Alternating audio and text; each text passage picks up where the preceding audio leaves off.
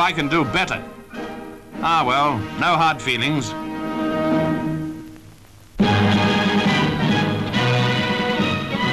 Professional tennis stars Richard Gonzales and Frank Sedgman bring a reminder of summer with a sparkling exhibition in Australia.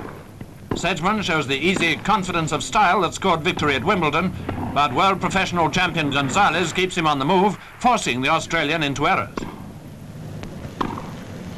The first set takes 61 minutes to decide.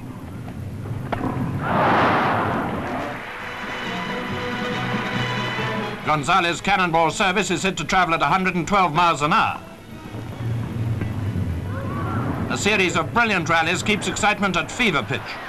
Top tennis stars showing the skill which brought them world acclaim.